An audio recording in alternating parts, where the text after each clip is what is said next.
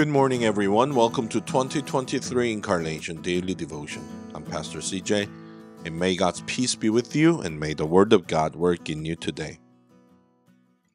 March 17th, Friday, Isaiah chapter 29, verse 13. It says, "These people come near to me with their mouth and honor me with their lips, but their hearts are far from me. Their worship of me is based on merely human rules they have been taught." Amen.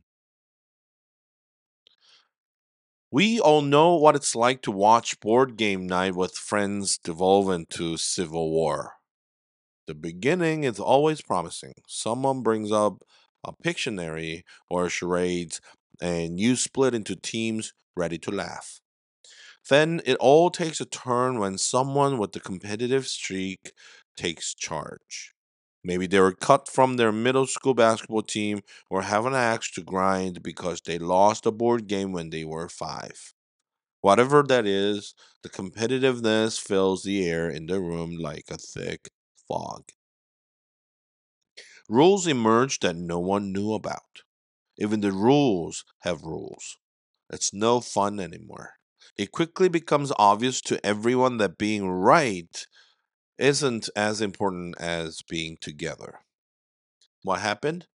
It's simple. The purpose of the game is to enjoy one another, not to win.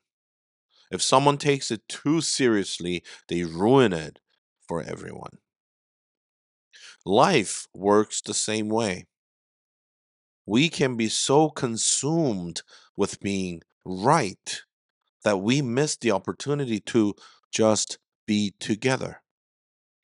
Humble people stay quiet when speaking up might cost them a friend. They know life is not a competition. There's no winner or loser in God's family because everyone has access to infinite love and grace. There are no more chips we can collect or play money to hoard. Don't trade a dozen great relationships for a few unverified rules. Here's a pro tip: don't be right, be Jesus. Be the one who brings people together and is self aware enough to know that the purpose of our lives is to lift everyone up, not put people down. Let's pray. God, let us be like Jesus. Let us live our lives to lift people up. Let us not put them down. Rather, be like Jesus than being right. Amen.